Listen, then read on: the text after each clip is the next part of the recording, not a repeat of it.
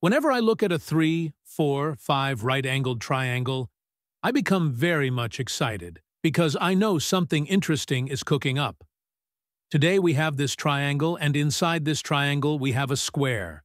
Our job is to find the area of this square. So, can you figure it out? Okay, now suppose this is the angle theta. Now since this is 90 degrees, thus this angle will be 90 minus theta, right? Now this is 90, therefore this is also 90, and thus this angle will be theta. So far, so good. Now, this is 90 minus theta. Also, this is 90 degrees. So what will be this angle? It will be theta, right? And finally, since this is angle 90 degrees, therefore this angle will be 90 minus theta. Amazing! So, why are we doing this? It's simple, because now we can see that all these three triangles are similar to each other. And they are also similar to our big 3, 4, 5 right triangle. Great! Now, let us label the side of this square as x. So, all of them will be x as well.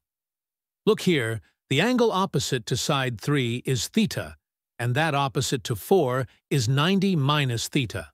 Therefore, since this side is opposite to angle theta, it will be similar to 3, and thus this side will be 4 by 3 times x. Now, in this triangle, side opposite to 90 minus theta is x. Therefore, this side will be 3 by 4 times x, right?